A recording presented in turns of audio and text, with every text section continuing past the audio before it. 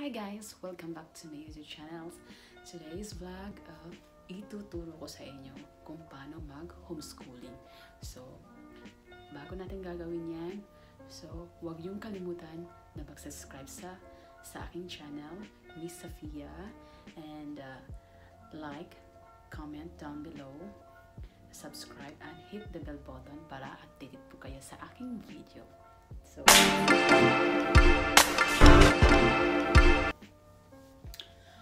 guys, I'm back. So, paano ba natin i-homeschooling natin yung anak natin during the pandemic? So, alam naman natin ngayon na mahirapan tayong magpa-anak sa ating anak sa school. So, tuturo ko sa yung way para maging yung yung anak natin maging aktibo din sa bahay. Hindi lang yung puro lang sila sa screen time. So, kailangan natin bibigyan natin sila ng activities na marami silang matutunan. So una ang gagawin natin. So, ayan, inano ko dito, sinisulat ko dito kung ang first natin to organize your homeschool learning. So first guys, yung learning space, so you have to create it, design it. So ano ba yun? So alam naman natin yung homeschooling is fun, fun. So exciting and often messy. Alam natin yung very magulo yan. Bawat paligid maraming kalat. So asahan natin yan guys, kasi alam natin na pag mag-homeschooling tayo sa ating children, marami kang ma-discover sa kanila. So yan po, kailangan nating living and learning is under the same roof can quickly lead to disorganization and chaos, not a great environment for fostering happy students or a parent or teachers. So yan po, kailangan lang natin meron tayong materials. So, ipapakita ko sa inyo yung mga materials na pinaturo ko sa aking anak in a daily routine. So ituturo nyo sa kanila for about preschool for 1 to 3, about 15 minutes or just like that. Pero pag more than 4 to 6 years old or more than that, kailangan na sila 1 hour. So, pero kailangan ahead of time pero kailangan mo rin silang, bago mo gagawin yan, so kailangan first mong gagawin, kailangan magkakain muna kayo for the breakfast.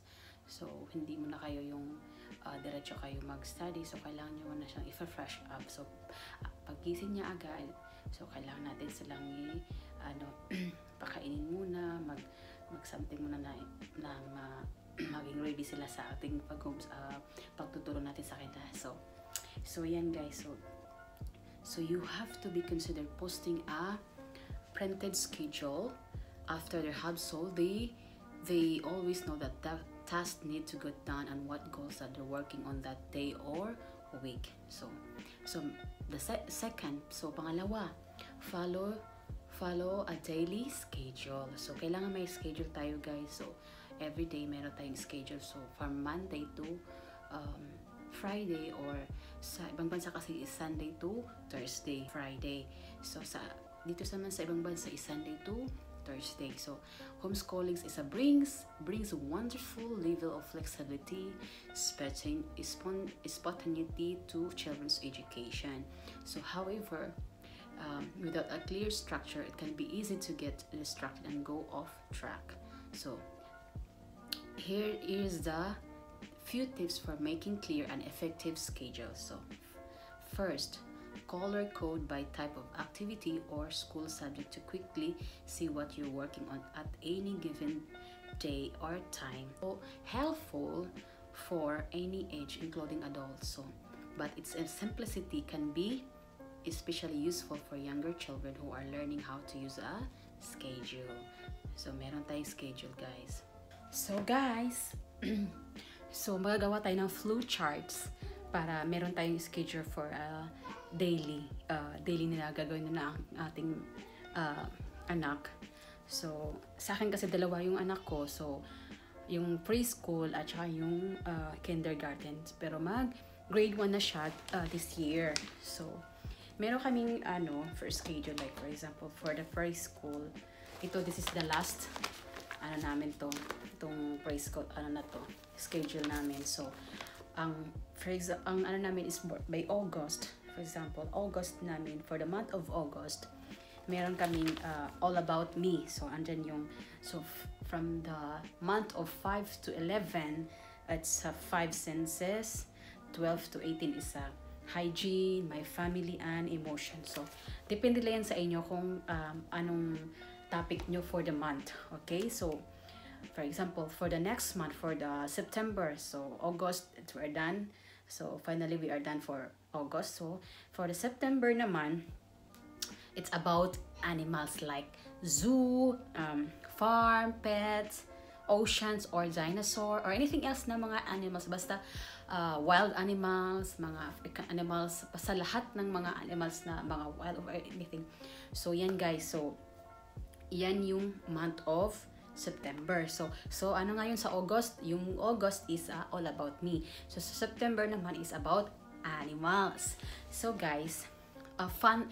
So October is a fun things. For example, month of scavenger hunt, para yung mag-discover ka sa labas, yung mga maghanap ka ng mga spider, kahit anong mga mahanap nyo na para yung bata, meron silang something new na sila sa isip nila, ma-excite sila sa labas from outside, not only from the inside na nandito lang tayo sa bahay. So kailangan din natin silang ilabas sa labas ng like natin sila sa mga yung mga farm or anything na sa mga nyo sa lugar nyo na makikita ng mga anak nyo, yan mas maganda yan. So pero sa this time kasi alam nyo naman pandemic, so it's hard for us to go out. Yeah, so fun things like nature scavenger hunt, carnival, kites, or beach. So yan po yung ito yung mga guys, guide. So community helpers. So dito naman tayo for the month of November. So November is a firefighters, police, doctors, veterinarian, whatever, soldiers, teachers. That's all for the month of November. So community helpers. Ayan yung community helpers guys. From the month of December. So dito naman tayo sa December. So transportation. So so 1 to 5 is trains, 9 to 15 cars, ganyan to 16 to 22 airplanes, 23 to 29 boats, 30 to 5 is bus. Yan ituturo natin sa kanila guys. So for the month of January, is 6 to 12. Fruits, it's about fruits. So 13 to 19, it's a pizza. So it's about food guys. So like fruits, pizza, snacks, or vegetables. So kailangan din natin i-introduce natin sa kanila, ituro natin sa kanila about sa food. So yung mga healthy food at saka unhealthy food. So yan guys, kailangan ituro natin sa kanila. Kung mayroon kayong guys, so meron akong doon sa description box, pwede kayong mag-print doon. It's all about free. So hindi po ako ang gumagawa niyan. Disclaimer, I'm not the one who made that. So mga ko lang yan, mga free resources from the other mga teachers na gumagawa niyan. So isi-share ko lang sa inyo guys dahil sharing is caring nga. So anyway guys, so we are now, so nandito, tapos na tayo sa food. So tapos na tayo sa fruits, pizza, snacks, and vegetables. Kung meron pa kayong dagdag, pwede guys. So kayo na yung bahala, mga parents, katulad ko na nandito lang sa bahay, kahit kung idagdag nyo pa. So that's about sa February naman, it's about books. So kailangan din natin sila introduce ng books. So ano ba yung mga books na i-introduce natin sa kanila? So like Lama, Dr. Sayos, Eric Carl, or kahit anong books na maganda, yung mga like Osborne, like for example itong Osborne. So this is the one of my favorite na ipabasa ko sa anak ko. So ito yung sa young reading. So ito, The Clumsy Crocodile. So ito yung Usborne. So ito mas gusto ko siyang author. Tsaka yung maraming maganda guys, sa kanyo kasi kami kasi dito is more on books talaga. Bumili kami sa books para lang sa anak namin. So we introduce them from the beginning para maging faster learner sila, faster reader. So para pagdating ng pagdating ng mag-school sila, so hindi na sila yung nahirapang magbasa. So I encourage you guys, I encourage to all parents, soon to be parents, that turuan natin yung anak natin from sa mababa hanggang sa pinaka-taas. So wag nyo silang pilitin, magbasa. Let them kung anong gusto nilang gawin. Basta yun lang ang ma-advise ko sa inyo guys, kasi for me reading is very crucial. It's very important to us na para maging maging magaling silang maging reader. So ang gagawin niyo lang like sa mga preschool, sorry nabulol na ako, sa mga preschool, ituturo ko sa inyo guys mamaya. So sana ba tayo guys, sobrang tano na ako. So for the month of March, so it's about insects and bugs. So like for example, ants, caterpillars. So introduce mo sila guys sa mga about mga insects and bugs. So like honeybee, mga bees, ladybugs, worms, like dragonfly. So let them introduce also that guys. So para di sila matakot. So guys, so natin sila guys. So from this March, yan yung about sa insects and bugs. So April, naman na-introduce natin? So kailangan din natin sila interest about the sports. So kailangan din natin nila maging active sila para at least malaman din nila kung paano sila hindi lang yung more and panood lang sila. So kailangan natin silang matuto din sila about, like for example, basketball, baseball, soccer, or acrobat. So but this acrobat is very dangerous muna. Kailangan nilang merong magtuturo sa kanila kung paano gagawin. So mga tawag dito, ballet dance, yan maganda yan guys sa mga ituturo. Tsaka yung mga tennis, yan ituturo natin, yan yung mga about sa mga sports. So anything, mga dancing, yan kahit anong ituturo nyo para maging din sila, maging aktibo din sila guys. So the physical activities, yan yung mga natin sa kanila.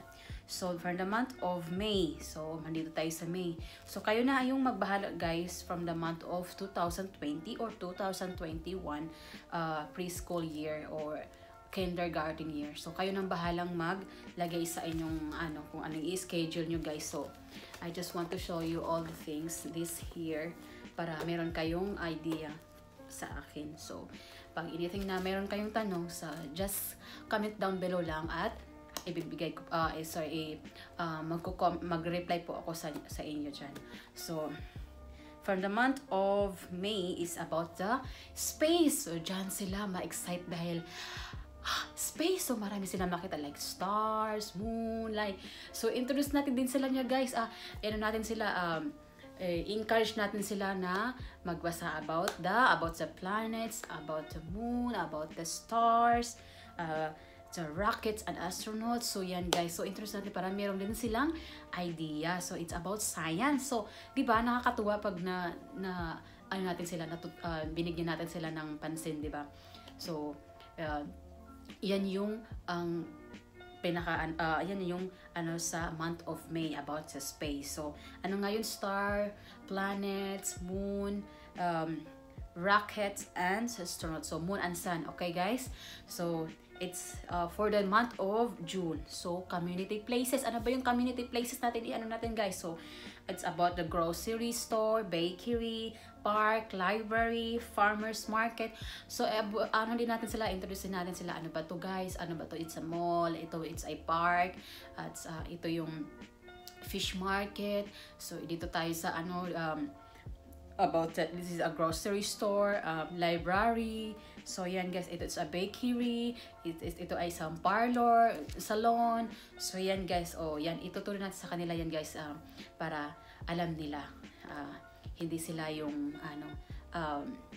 kasi para kung gusto niyo silang hindi na sila i-homeschool, so at least marami na silang alam kung gusto niyo i-school niyo sila sa private or public school, right? So like for example na lang kay tawag nito, Cheska Garcia na ang asawa niya nakalimutan ko yung husband niya, si Doug Kramer pala guys. So, di ba di homeschool yung mga anak niya? So, nakaka-inspire sila guys in a way. Kaya, nakakatawa sila kung tayo din na-apply natin kung mag-homeschool kayo. Pero depende po sa inyo guys, kung meron kayong time, tuturuan nyo lang din. Kasi for me yung anak ko kasi nag-aaral din naman sa school.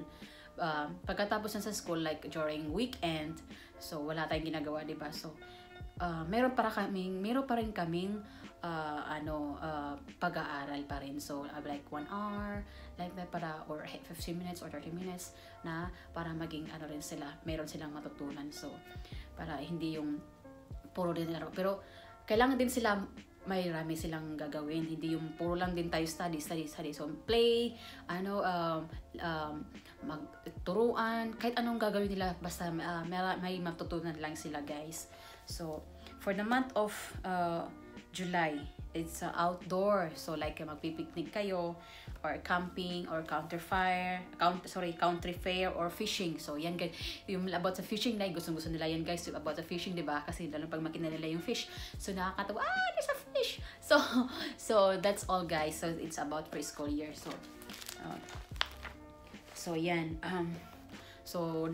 yan yung pang 3, map out of the school year ahead of time. So kailangan mayroon kang ahead of time pag gumagawa ka ng for the year to track progress on your goals, kung mayroon kayong goals, and plan out big projects. So breaking up big goals and project into smaller steps makes them more manageable, and you're less likely to let the details fall through the cracks.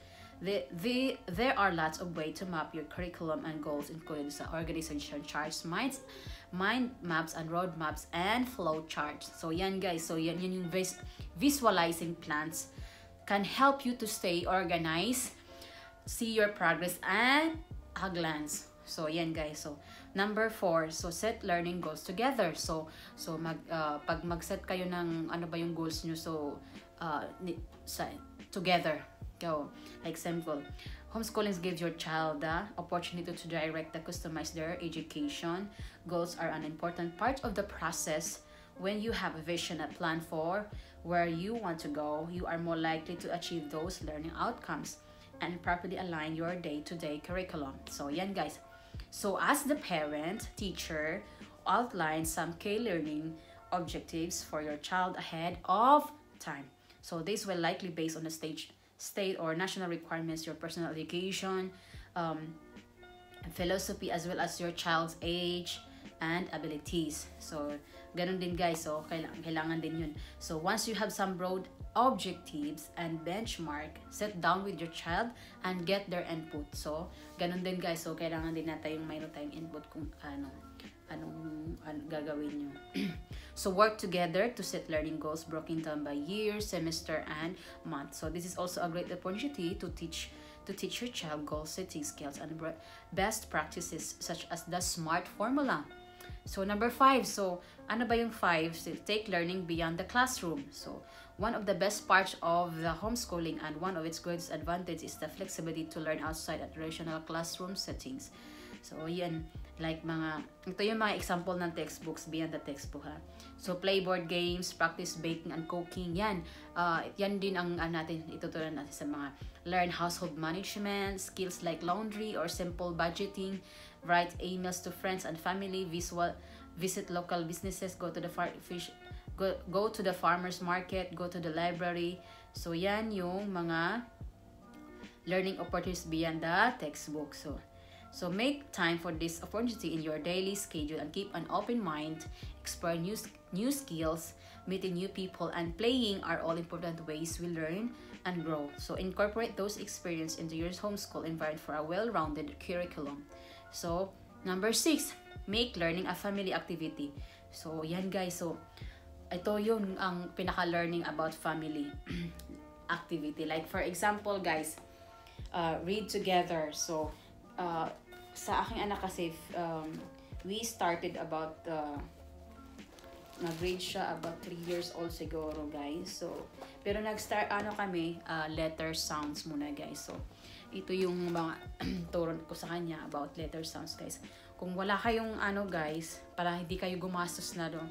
So we have to be practical lang guys. So it comes of para less tayo ng lalo pag nag-budgeting tayo guys, no.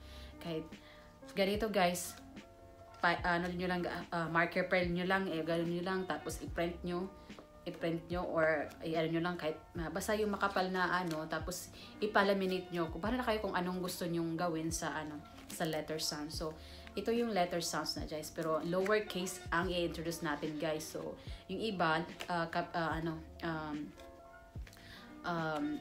capital, pero sa akin kasi lowercase ang ko, inuuna ko z a k. So yan guys, d. So yan guys, introduce natin i f. Yan. So yan. So ito yung tinuturo ko sa aking anak para alam niya na ito yung unang hakbang na para marunong sa magbasa. So letter sounds. So yan guys. So explore a new hobby or have family member teach a skill. So make a craft. So yan, nagagawa din kami ng make of craft guys. Kaya for example, alam nyo yung mga toilet roll, alam nyo yan, ito magawa kayo ng kahit nyo guys, basta maka-learn lang yung anak nyo. Tapos papinturahan nyo lang siya para meron siyang, alam nyo yung niya, yung hands na yung pag-grip ng kamay niya. So papinturahan nyo kung meron siyang watercolor or crayon. So anything guys na available nyo sa bahay, yun ang nyo sa kanya.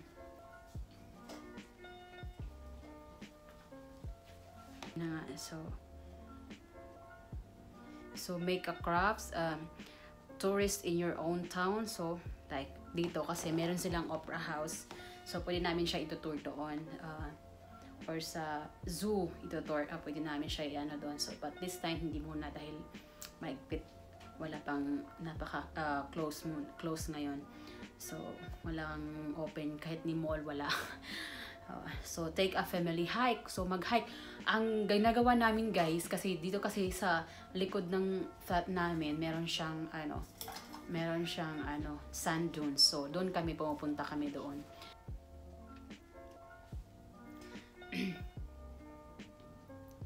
Like visit museum, yan guys. Or so there are countless ways to involve the family and make learning fun. So take a family trip to zoo. Yan na nga guys, sinasabi ko yung zoo. So hindi pa muna tayo makapunta sa zoo dahil pandemic na. So bawal pa ngayon. So ayan guys. So nakakatawa lang dahil kaya sabihin mo na dito lang kami sa bahay. Binigyan ko pa rin sila ng time na meron silang matututunan kahit paano. So at least, diba? So yan, or practice your economic skills by cooking together. So meron kaming cooking together, how to plan meal. So pwede rin kayo number 7. So you have to collaborate with other homeschoolers. So yan guys, other homeschoolers in your area. So pwede kayo mag-connect po kayo sa mga homeschoolers in your area or online. Pwede yun guys, to collaborate and share, mag-share kayo ng mga resources. So pwede rin yun guys. So yan yung 7. So 7 tips and tracks for the beginners. Yan. So there are 7 homeschool tips and tricks for beginners. So yan guys. So sana meron kayong natutunan sa akin guys. So anyway, is a small glance lang guys. So yan. So meron akong pinaprint sa kanila. So next time I will show you all of the interactive notebooks. So next time. So meron kaming ganito guys. So if you want some copies, just comment down below. Ano ko sa inyo to guys. Sisend ko to sa inyo guys. But these all copies is from the website Sparkle Box. So doon ko yun piniprint. So you can comment down below. Tapos ibibigay ko yung website. You can isesend ko sa inyo to guys. So yan. This all of this I have introduced to my son. Kasi tapos na yung panganay ko. So this is also yan guys. So, kailangan din natin A, E, I, O, O. So, ito yun. Tinuturo ko sa aking anak. So, yan. Ito yung mga phase 2 caption. Yung mga data sa anak ko tinuturo ko sa kanya. So, guys, next time ulit, guys. So, I hope you enjoy watching to my vlog today. And please don't forget to subscribe, like, give a thumbs up, and comment down below naman for kung anong gusto nyong idagdag ay paano sa akin, kung anong gusto nyong for the next vlog na gagawin ko. So I hope it's helpful to you, all of you, itong ginawa kong tips and tricks sa mga gustong for the homeschoolers, sa mga gustong mag-homeschooling. So, sana nakatulong to sa inyo guys. At sana, alam nyo na, sharing is caring nga, di ba? So, ito lang based on my experience ha. So, I'm not editing all of these books kasi ito lahat is a free resources. Okay? So, yan.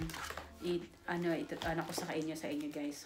So, about kasi in-introduce ko na siya about the science, diba? So, about planets. So, I introduced them about the, what is, 8